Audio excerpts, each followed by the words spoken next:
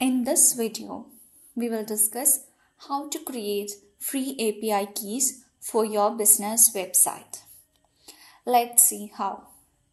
So firstly, you have to search in your browser googleconsole.cloud.com.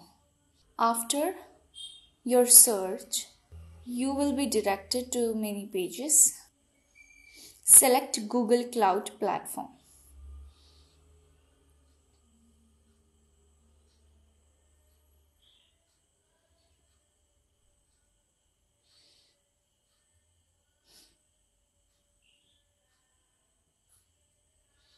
Then, on your home, select Dashboard.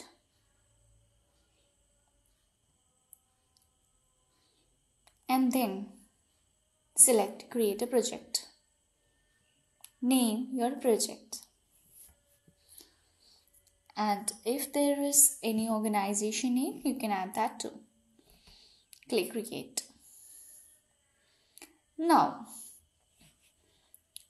as you can see, there are many sidebars: Marketplace, Billing, APIs and Service, Support, Admin, everything. So next you have to go to APIs and Services. When you go to APIs and Services, you can see Project Info, Resources, APIs, Google Cloud Platform, Status, Error Reporting, etc.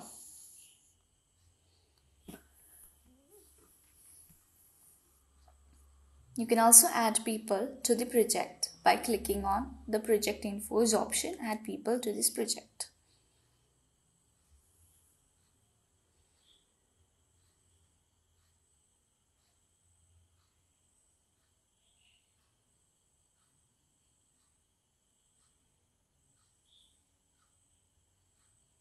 Now,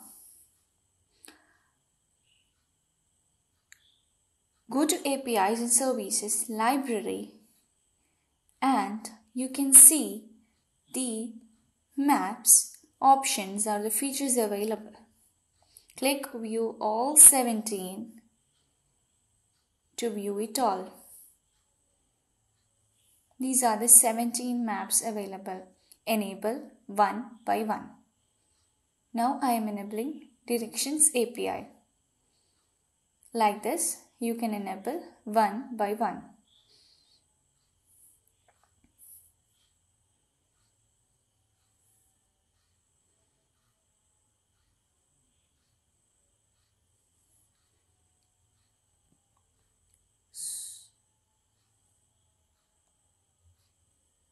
You can also see Manage option there. After enabling, you can manage it. There are many features as you can see: Distance Matrix API, Geocoding API, Geolocation API, Maps Elevation, Maps Embed. You will be needing all these features, so enable one by one.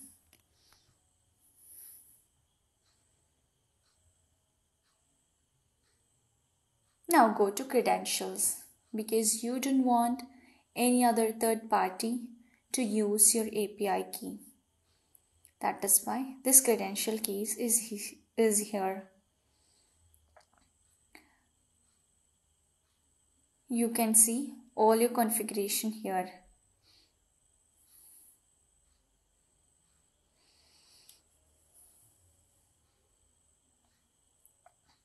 You can set your consent screen as per your need. Now click on to create credentials. Then click API key. Your API key is being created. Now your API key is created. Save it for later.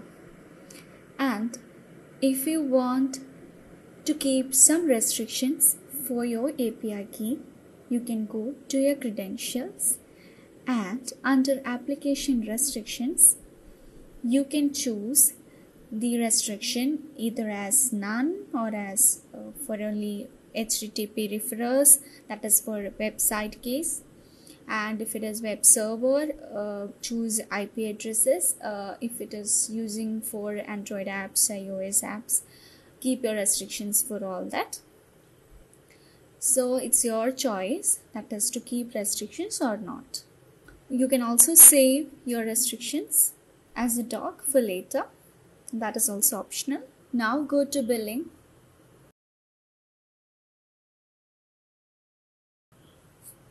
And either you can link a new billing account, or if you already have, you can link that.